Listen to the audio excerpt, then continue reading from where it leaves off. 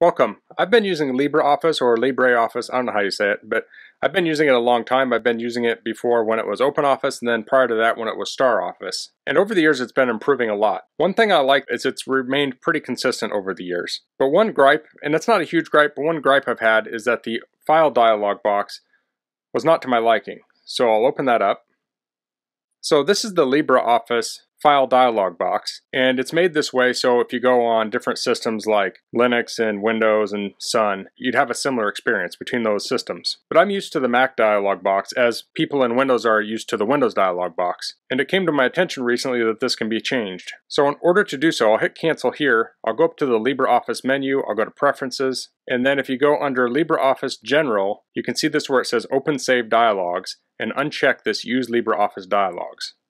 So if you install a brand new fresh version of LibreOffice, this is likely unchecked. But if you've been upgrading this over the years, this may have been checked from previous versions checking it. So if I hit OK here, I'll go to Open File, and now we have the Mac dialog box. So this has all of your favorites on the left side, it has iCloud, it has your locations, your media, your tags, just like every other application on the Mac. So I think changing this makes it seem more like a Mac app as opposed to a app that was written in another system and then ported over to the Mac. So like I said, if you have installed this new, you probably already have this Mac dialog box, but if you've been using it for years, you may be still using the previous dialog box, but you may not have known, like myself, that you could change it to use the Mac native system dialog box. So that's just a quick thing I wanted to pass along. If you have any questions, please leave them in the comments. If you like this video, please click like. If you haven't subscribed to my channel, I'd appreciate if you could do that. And thanks for watching. Until next time, goodbye.